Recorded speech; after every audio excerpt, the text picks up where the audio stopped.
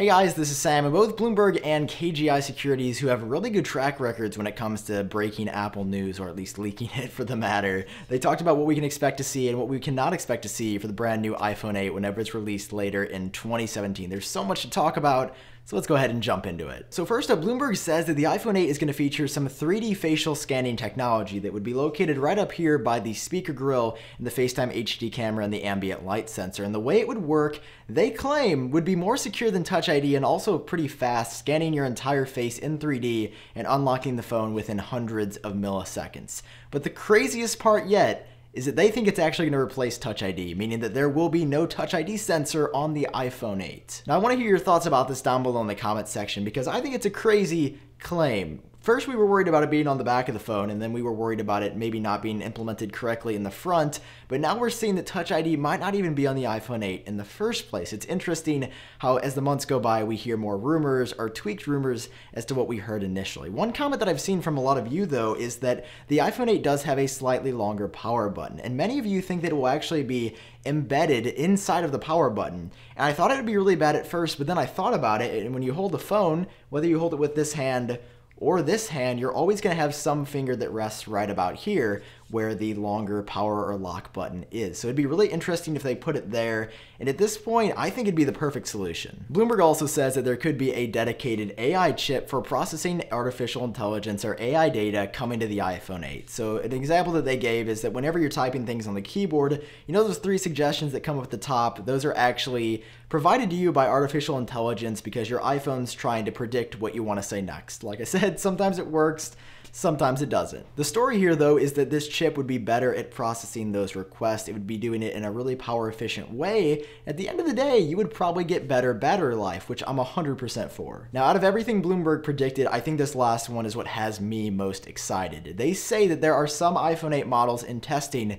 with the same ProMotion 120Hz display that we see on the new 10.5-inch iPad Pro and the new 12.9-inch version as well. If you have not seen this in person, here's a quick on-screen demo that I recorded a couple weeks back now. It's kind of hard to see on camera unless you do some slow motion stuff to really understand it. But if you go into an Apple store or anywhere else with the new iPad Pros, take a look at the screen. It's amazing. Like, it's twice as good as the current iPhone screen just because you're making the jump from roughly 60 frames per second, or the capacity to handle and display that, all the way up to 120 frames a second. And having that on the iPhone 8 would be amazing. I did forget to mention one more thing. The article also stated that there would be 3 new iPhone models this year, but once again, we have not heard that much. All we know right now is that the iPhone 7s models and the iPhone 8 will probably be getting wireless charging, but then again, it also could be just the iPhone 8. It's still really up in the air, and I don't think anybody truly knows what's happening with the iPhone 7s lineup. Moving on to KGI Securities, they also made some crazy claims as well that nobody, including myself, were expecting it to hear. They also say out of the blue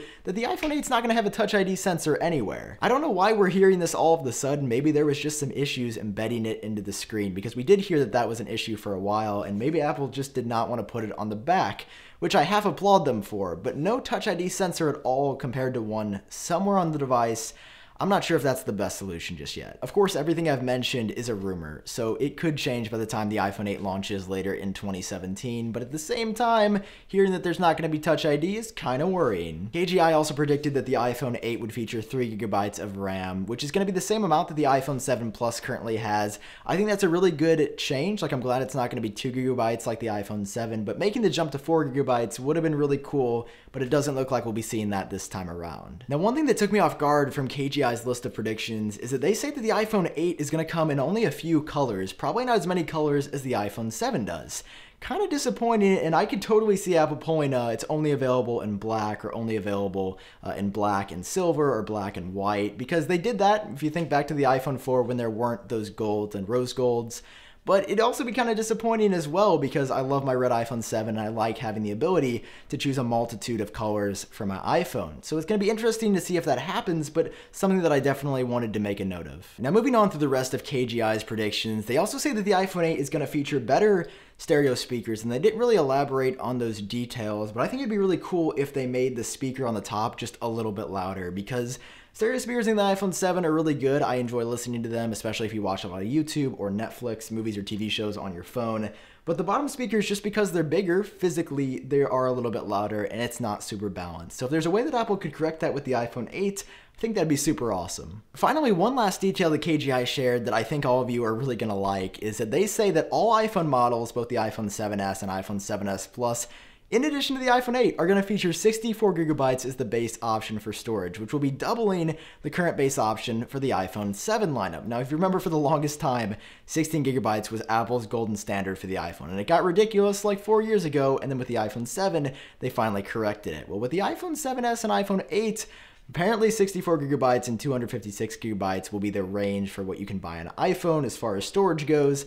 I think it's going to be a great option. It's obviously going to be a better bang for your buck, and it's a change that should have happened with the iPhone 7. I'm just glad that we are finally seeing it. Now, one last point that KGI predicts and that I wanted to touch on is that the iPhone 8 is not going to be readily available. They say that it's probably going to launch trailing the iPhone 7s and iPhone 7s Plus models just because those devices are smaller, upgrades more manageable to create and produce, less complicated. And then there's the iPhone 8, which does the opposite of all that. It's the 10th anniversary iPhone, and for a lot of people, it's everything they've been waiting for. I can't remember the last time we saw this many leaked images about an Apple product, or this many rumors, this much hype, and it's a phone that I'm genuinely excited to get my hands on because it looks like it's going to be incredible with the screens and the cameras and the 3D facial sensing technology. It's just going to be a great phone. The problem is, number one, it's going to be expensive. Close to $1,000, what we've been hearing in the past, and number two, it's going to be really hard to get your hands on it. Let me know down below in the comment section if you're interested in picking up an iPhone 8 later this year, and I also made a hands-on video with this 3D printed version, which I think is super cool. I'll leave that link down below as well. If you enjoyed this video, it would really help me out if you hit that like button down below too, and of course hit subscribe if you found this video useful and want to see more videos on the iPhone 8 soon. I've been Sam, I hope all of you are doing great, and I'll talk to you later.